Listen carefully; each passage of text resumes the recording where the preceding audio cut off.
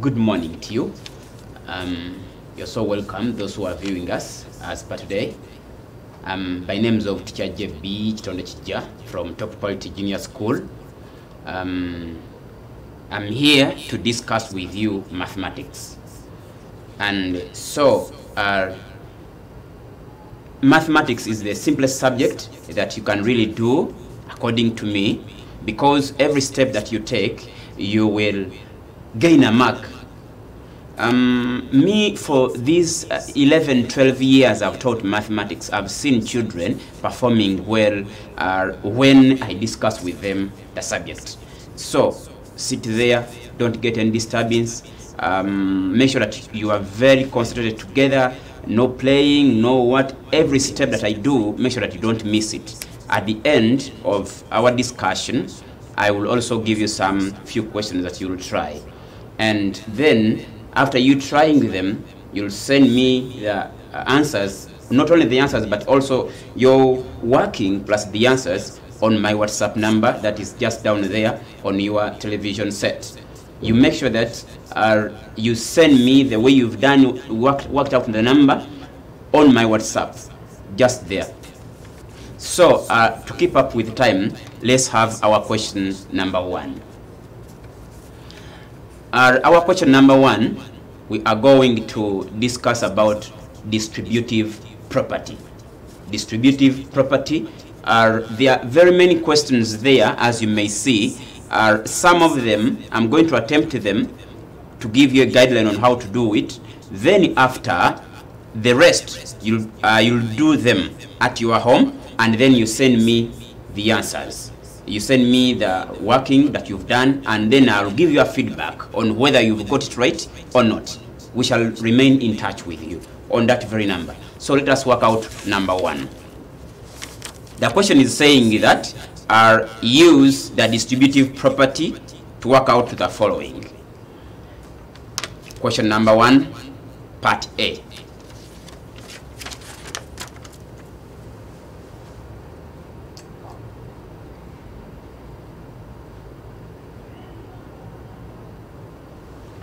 Question number one, part A, as you're seeing it on your screen there, it is showing that 76 times 53 minus 56 times 53. Now, to use the distributive property, this is what we do. We first of all analyze the two brackets. We look at the two brackets and see which number is found in every bracket. You will find that our 53 is found in the first bracket and also in the second bracket. So it means that that is the common number used in the question. Write it. After writing it, take an observation. This operation used within the bracket, is it in front or behind of 53? It is behind. So we shall put it where? Behind. And so now, the remaining values, we shall put them now in a bracket. Say equals.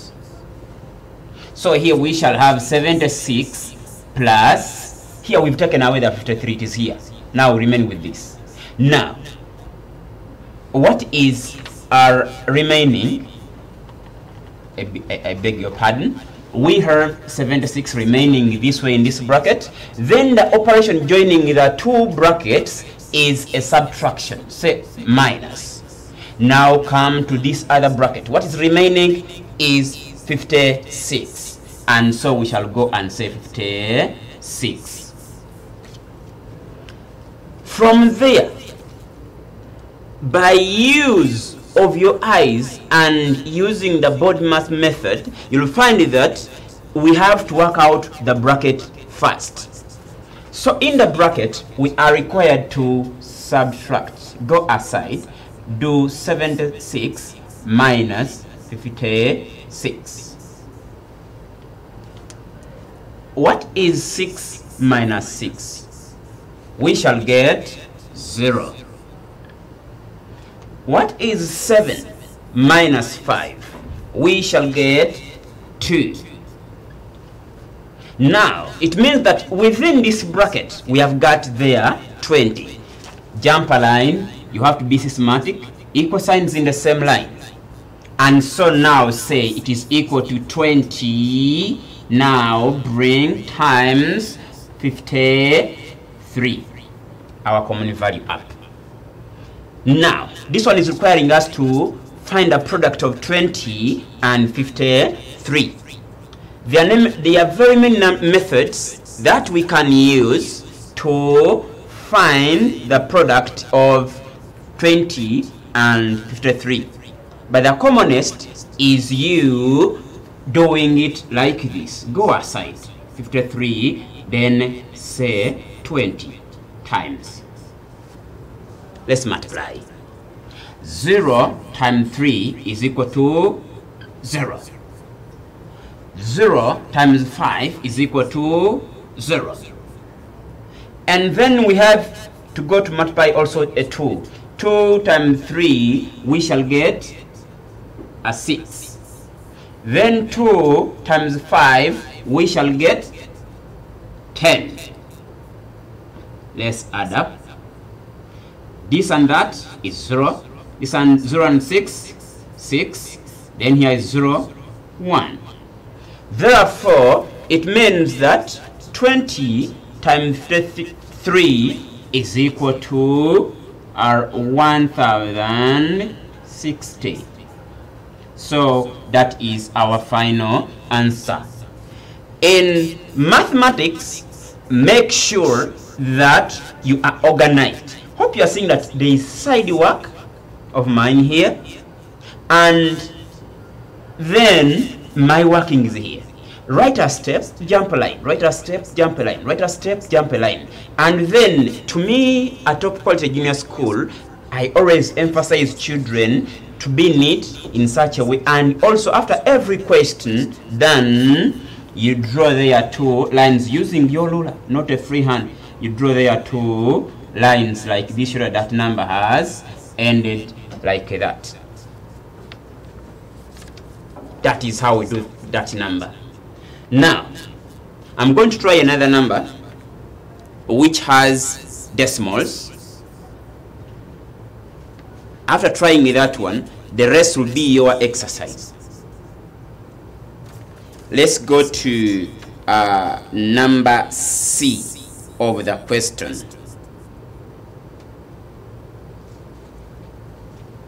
Number C. It says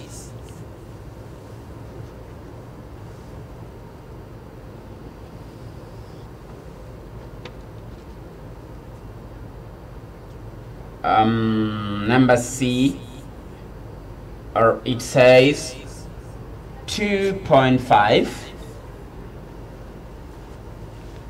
times 100 plus 75 times 100. Now, as I told you at the beginning, we always begin with saying equals. Then from there, check and see which is the common value in the 2 brackets. The common value here, I can see here there is 100, and also here there is 100. Therefore, I will write my 100, leaving some space this way. I will write my 100. From there, after 100, the operation within the brackets, is it behind or in front of 100? Is it on its left or on the right? It is on the left. I put the symbol there, or the operation. And so now it means that I'll now open up a bracket this way, in which I will put these remaining values, which is now 2.5 Then what is remaining here, joining the two brackets, it is an addition. So plus 100 plus 75. Because in this bracket we took away the 100, so we say plus the 75 that we remained with here. And so let's continue. So this is equal to. It is always that we begin with the bracket. Remember that after this step, you jump a line, you go then and begin to do the next step. So in the next step, I'm required to add 2.5 plus 75. And so I'll go aside, draw a line using my ruler on my book, on my paper. I go at the extreme ends and then draw there that line so that I can do the side one, which is now 75. I'm going to add on 2.5. In most cases, children do fail to add decimal numbers and whole numbers. Now, this is a whole number. Every time we write a whole number, we put a full stop. Take it to be a dot. It means that even if I add very many zeros this way, it will remain 75. Yes? So let me, for example, put 1 0 there. I'm putting it so that this number looks uniform to this one. Now, come, arrange your digits depending on the place values. I always tell my children of top quality junior school Gangu that what you do, beginning with the decimal. After beginning with it, ask yourself that after the decimal on this number 2.5, what is on my left? I'm seeing there a number 2. Then, what is on, is there any other digit this way? No. So we got the next. What is on my right of the decimal point that I've begun with? It is a 5. So I will write it there. What was I doing? I was adding. Let's add together. 0 plus 5 is equal to 5. Don't skip or don't forget your point. Put it there. 5 plus 2, it is equal to 7. And then 7 plus nothing is equal to 7. So we've got 77.5 from the bracket. So we have 77.5 now times 100. Jump a line. Go to the next step. This one to be multiplied by this one. It is very simple if you use the method of changing it to a fraction. And so it will be 7, remove the point, say now 5, out of. What is the place value of our last digit after that point? It is 10/5. It is 10/5. So it tells us that we say out of 10 because it is 10/5. If it was, we had another digit here, maybe a 1, I could now use that last one. This one will be 10/5, this one will be 100. So I could put here 100. If maybe there were 3 digits, for example, I have 1.345. To change this one to a decimal, I will have 1, 3, 4, 5 out of. The last place value gives us what to put here as the denominator, and so this is 10/5, 100/5, 1000/5. So I could say out of 1,000. So that's where I've got this one from. So I will say now times 100. After there, it has become very simple. Let us reduce. The zeros will be reduced accordingly, and so we shall easily get the number. Reduce a 0 with a 0. It means that I'm now remaining with 775 times 10. As a candidate of P7, automatically that one you know. Get this number, multiply by this, and so when you go there to multiply, you'll get 775. 775 times the 1 is equal to this one. And so then you add on the 0 on the number, you'll now get that one as your final answer. After there, you use a ruler, you put the line down. You must use a ruler, not a free hand like I've done for today. But another time, we shall have a ruler and I will be putting for it so that you do it the needful way. Even you, when you're sending me your working, after trying some numbers, make sure that you have your side work and you show that you have you've used the ruler, not a free hand. I don't want that to work. So that is distributive property. The remaining questions, you'll try them and then send me your working and I'll tell you whether you've been right or wrong. Please send your responses, as in how you've tried the numbers, on my WhatsApp number. It is there down. It is 0753 398438. I'll let you know whether you've been right or wrong. You are free to interact with me anytime, any minute.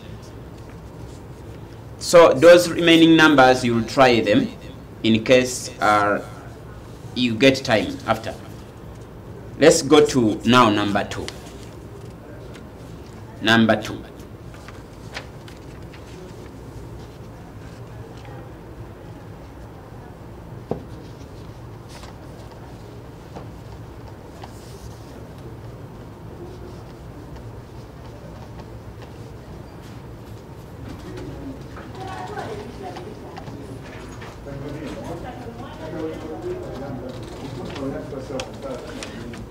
Number 2 is saying that the lowest common multiple of two numbers is 120, and their greatest common factor is 6. If one of the numbers is 30, find the second number. It's what we do. For you to find second number,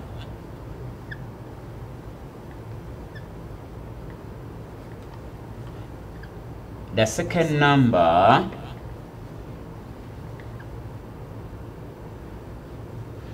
is equal to LCM, all the letters must balance together, multiplied by the GCF of the numbers out of the given number.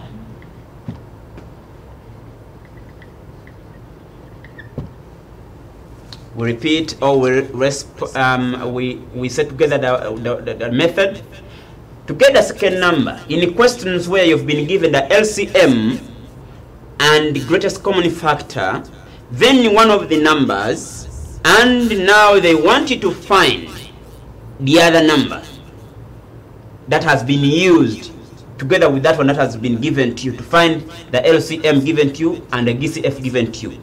It is LCM times GCF out of the given number. Let's now substitute. From our question, they are saying that the LCM, or the lowest common multiple of two numbers, is 120. And so we shall say equals. Jump a line, put equal signs in the same line. And so from the question, LCM is 120. Times, let's look for the greatest common factor. The question there is showing that, and their greatest common factor is 6. And so divided by, let's find the given number, or one of the numbers that they have given to you.